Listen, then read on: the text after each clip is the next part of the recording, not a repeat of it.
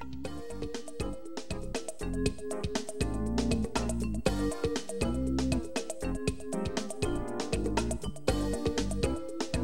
guys, welcome back to STL TV Live. I'm Christia Parker, and in the studio with me is Corey Black, poet, spoken word artist. Yeah. Thanks for being here today.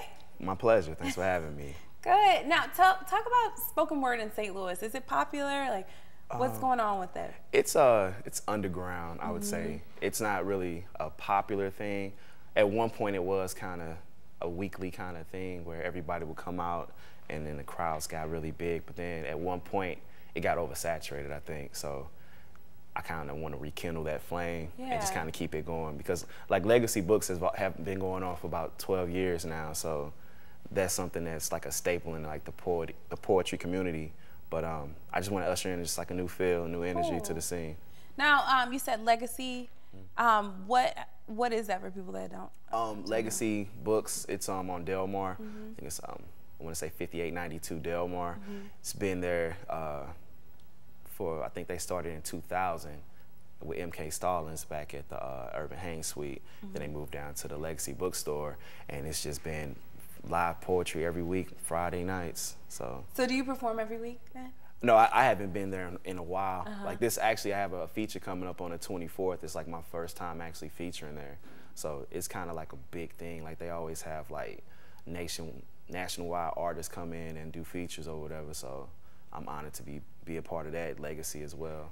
That's great. Now, when did you start writing poetry? I started writing poetry probably when I was a kid, maybe 8 or 9, because I always drew, and I just drew and wrote all the time. And then hip hop always was a factor with me growing up. So it's kind of, I want to be a rapper one day. But then I was like, no, it's a little deeper than rap. Wow. So I just stuck to doing the poetry. So what kind of things do you write about?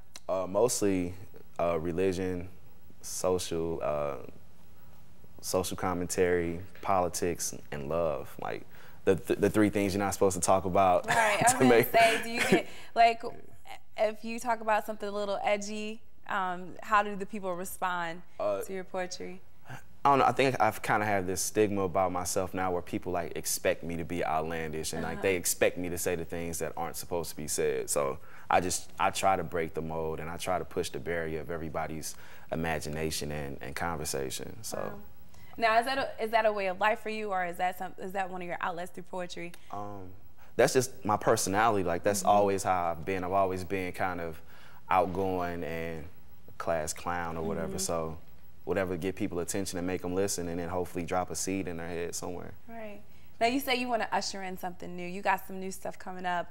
Talk to us about some of your events you have coming up. Well, aside from the Legacy event, that's on the 24th. I do the Poetic Justice every last Sunday of the month, and I have that at the Blank Space on 2847 Cherokee. And that's just me inviting all of my poetry fans in St. Louis, and we just have like a big spoken word kind of, it's not even a slam, it's just a big spoken word extravaganza. And at the same time, we have like a live music, like a live jam session with Michael Franco. So it's just something like completely bizarre, but yet it makes sense, and it's just something new for the scene. So it's like poetry and music combined and things like that. You were talking to me earlier about something that you're working on. Yeah. Talk to us about that. My latest project is called State of the Art, and it's for free download at coryblack.com or coryblack.bandcamp.com, and it's just a fusion of spoken word and just great production. So. Great. Now, what kind of poet would you consider? Do you do slam poetry, or you more suave with it, or what's your style? Yeah, I'm not a slam poet at all. Like I don't think people can judge what I write, so it's not for me.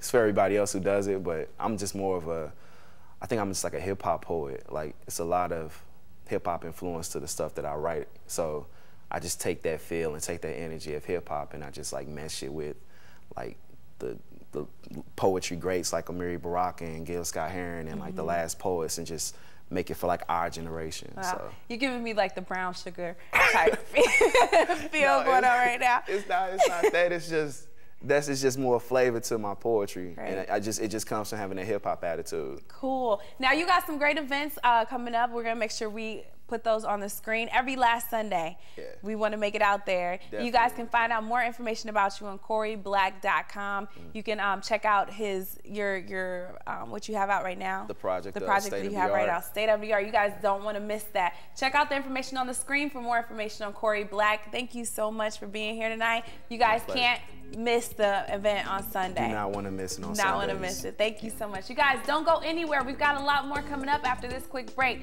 Remember, we're going to talk to Vanita Thompson about Access Thursdays. There's so much going on in St. Louis. We got little time to tell you about it, but there's so much. Remember to keep up with STL TV and all of the great events going on around St. Louis. You got to friend us on Facebook, follow us on Twitter, and subscribe to our YouTube channel. You can always catch us streaming live at stltv.net. We'll be right back after this.